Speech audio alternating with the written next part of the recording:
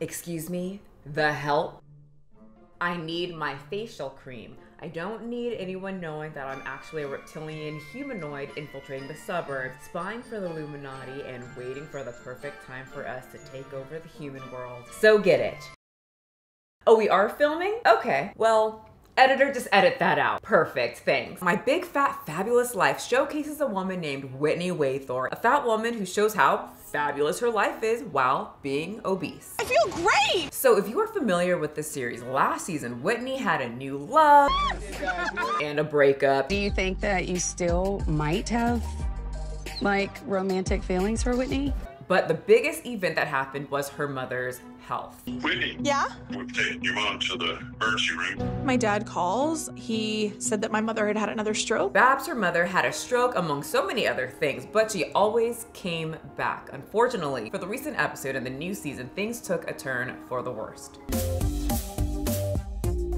Hello and welcome back to The Drama, where I cover Instagram, TikTok, and of course, reality TV show drama, so you do not have to spend hours on your phone or in front of the TV like me. You can go out, live your life, breathe in the fresh air, and be a normal human person and contribute to society rather than watching this stuff like I do. But since I am ingesting all of this type of content, melting my brain, could you please hit the subscribe button and get me closer to that 700,000 goal number that I have? Now that would be fabulous. Aren't you guys tired of me asking you? Don't you want me to start asking you for 800,000? Okay, let's get into the first episode of my Big Fat Fabulous Life. So you guys, I watched this episode while I was doing cardio and I was ready for some fat and some fabulousness. I was ready for some stupid, you know, lighthearted drama. No, the first episode, or at least the first half of this episode, was very sad. It was my personal trigger, death. You know, that thing that, you know, is the end, the total end, that's it, you're just dead. First half of the episode, I was just running and crying. So Whitney and her mother, Babs, have an intense bond. It's actually very cute. So cute. You're cute! Hi, Mommy. How close Whitney is with her parents, her mom and her dad. Well, Babs unfortunately had another stroke, and this time she did not come back very well from that. We got to the hospital, and the first thing the doctor said was that she'd had a much bigger stroke this time than the other two. And her father had to be the one to make that ultimate decision to either keep her alive and wait or just end her life. It became pretty apparent that she was not going to recover. So then it was a decision to stop, you know, her life support. I just hope I did the right thing but I still have second thoughts. You guys, I felt extremely sad. I hate just the topic of death. I know it's something that we can't escape, but I still don't like it. Death is absolutely never easy, at least for me, and I can't imagine having to make that decision. In Whitney's mom's will, she said that if she ever got to this like vegetative state or this state where she just can't really do anything, she would want them to pull the plug, but ultimately it would be her husband's decision. And I would absolutely hate that. Please do not give me, anyone, do not give me the power to give you life or death. Just tell me what you want me to do and I will do it. But that final decision of me being like, okay, yep, let's kill her, you know, like I personally, if I was just laying there doing absolutely nothing, dude, pull that plug. Like I like to do stuff. I'm a busybody. Like let's do things. I'm just laying there. I don't know what you do when you're just laying there.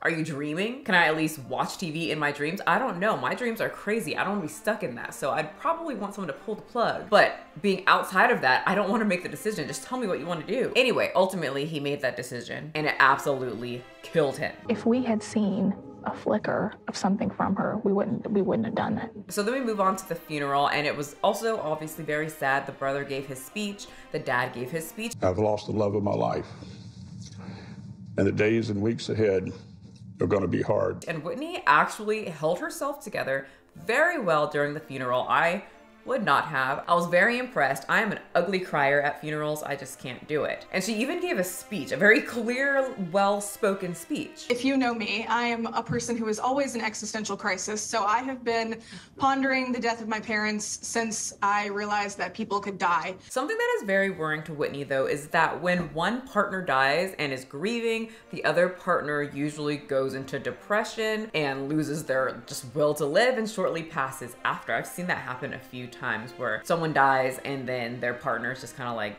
just doesn't want to live anymore. But Whitney, she is determined to take care of her father and be that support system for him since he lost his one and only. So for the past few months, Papa moved in with Whitney. That he shared with my mom, so we moved him in with me. That may be a temporary arrangement. We're not sure, but I feel like it's something that would help, you know, distract him from his grief. And it's kind of distracting me from my grief. And I think that's very sweet. A lot of parents would absolutely love that, but so many kids are like, no. Stepping away from the topic really quick, because I bring that up by a lot of kids saying, no, you go into the home, mama or papa. Because if you go on TikTok, there's so many millennial children who are doing the whole no contact with their parents.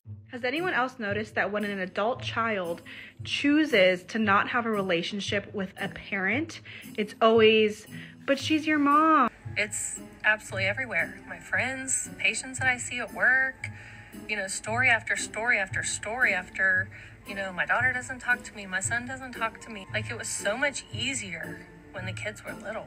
I don't get it. Stop telling people who are no contact with their parents that they need to either make things right. I told my mother directly that I would rather be homeless on the street with nothing and have a healthy relationship with her than have her speak to me and treat me the way that she has.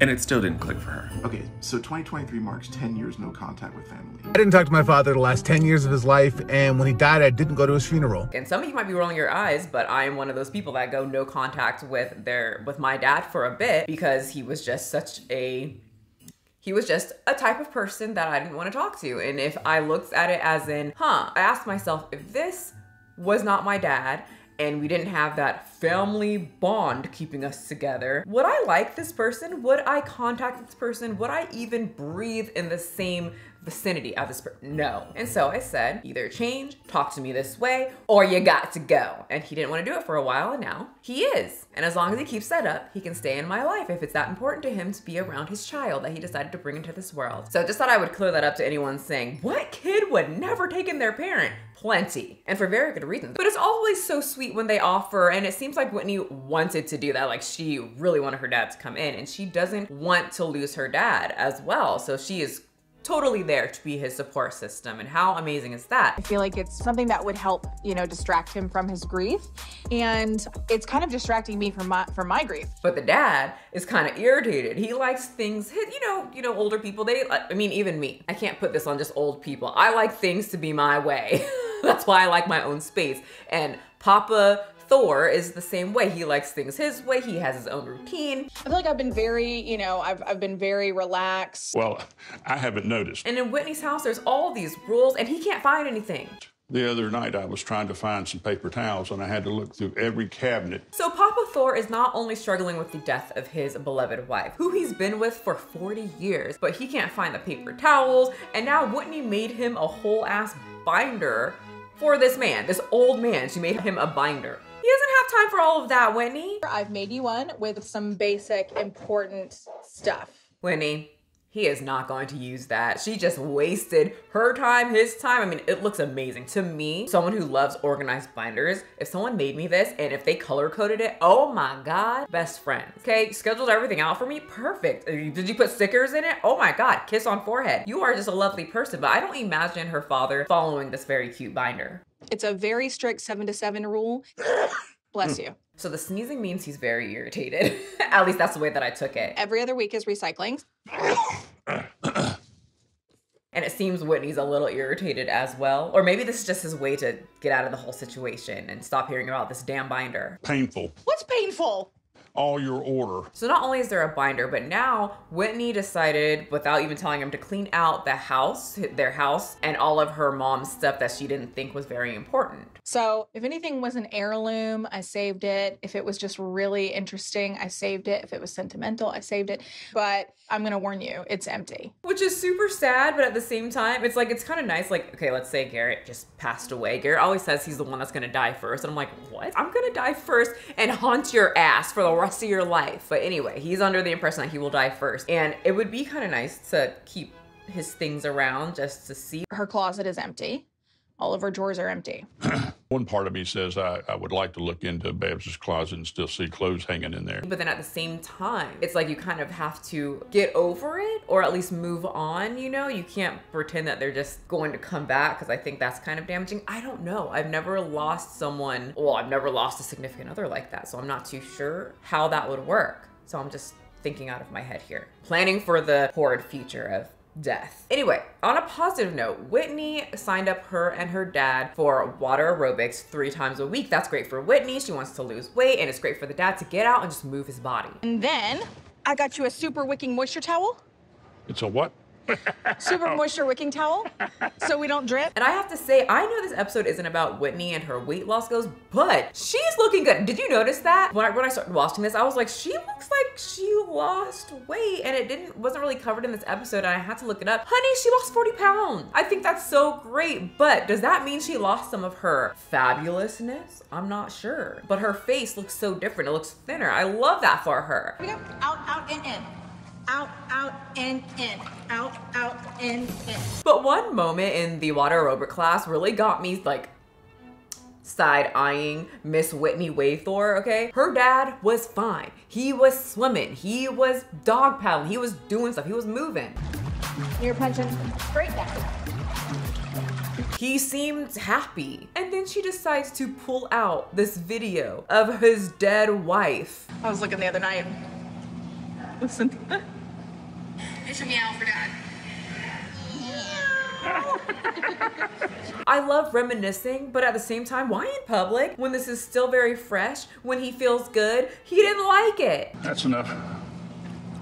Makes me sad. Like, did the producers tell her to do that to give some dramatic effect into this episode? Why do that? Would you like that if okay, let's just say, if you and me, we were in our little one-piece bathing suits, we had the calf on and goggles, and someone died very close to you, and I was like, hey, look, pull out my phone and showed you a video of them and shoved it in your face. Would that bring you pure happiness in public right now in a pool full of other people and their bodies? Makes me happy and then makes me sad. Alrighty, I'm gonna go get changed. Anyway, I just found it odd, and I feel like I wouldn't do that to absolutely anyone. So anyway, Whitney doesn't think her father is doing enough. She needs him to step it up, old man. So I think we need to start amping it up a little bit. Water aerobics 3 or 4 times a week is enough progress for me. But even though the dad is very frustrated, he's grieving, obviously, he's upset. You know, when people ask you, and they do all the time, you know, how are you doing? Your first response is, okay, but I'm not okay. And Whitney's getting on his last nerves. He really actually appreciates it. And I truly love their father-daughter relationship, and I'm slightly jealous for obvious reasons. Like, I would absolutely not let my dad live with me. You're going in the home. What? We aren't that close, okay? Don't shame me for putting up boundaries. I don't know where I am on that journey, but I'm not okay. So Whitney goes back to her parents' house to move some more things around, throw out even more things, and her ex-boyfriend, Lenny, Soon, so John get that couch up to the the attic? attic, yeah. who now works for her. I have been out of the loop for a while, but he works for her now, who they went on a trip a few weeks ago when they were not together. They were ex-girlfriend and boyfriend, and for some reason he made out with her. Like, I love her. Like, I'm gonna love her forever.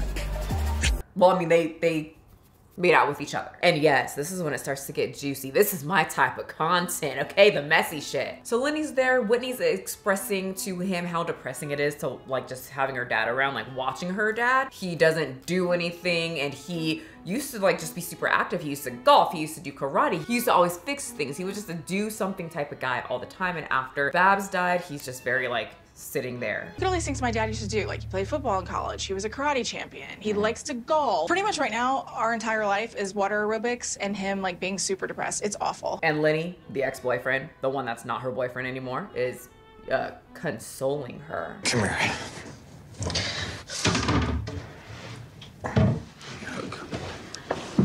It'll be okay. Well, after the cry session and the cuddle session, Whitney brings up that she pretty much owes Lenny a lot of money because she's been very busy. Obviously, her mom passed away. She's been busy with the funeral, and, you know, she owes him money. He's still been working, and she hasn't paid any of her people. Anyway, I owe you a lot of money. I feel awkward. Why'd you feel awkward? I just think it's a weird situation for me to be in, like, with my ex being kind of like my boss, and because of the fact that we kissed in St. Lucia. Yeah, that is a little awkward, but apparently Whitney is completely over him.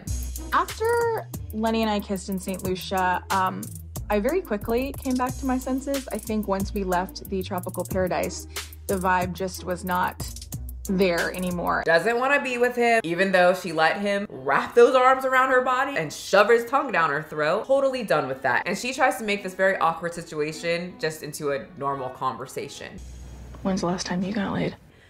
Great job, Whitney. That was absolutely perfect. Well, then her ex that she doesn't care about, doesn't want to get back together with, and has no feelings at all for him, and they have a completely professional relationship, says, Yeah, I've been seeing someone.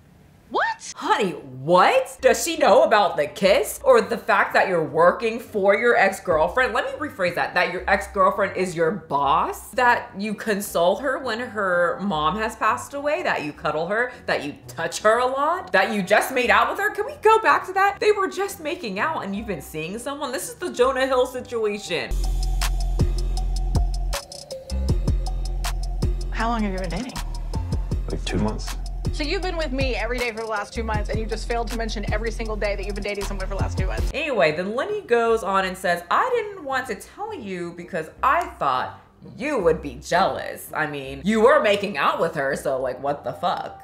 Like, he was the one that initiated. He's the jerk. It wasn't really a time for me to tell Whitney that I'd been dating someone in my personal life until now. I'm just kind of worried about her being upset with, like that idea of another woman in my life. So then they get into this discussion that none of Lenny's girlfriends like Whitney. They hate her. Every girl you date, none of them like me. Huh, I wonder why. Is it because you guys have very, very close relationships? Is it because you guys still make out and then call it a professional relationship? Or is it because you ask Lenny to play with your thigh fat? It's my fat.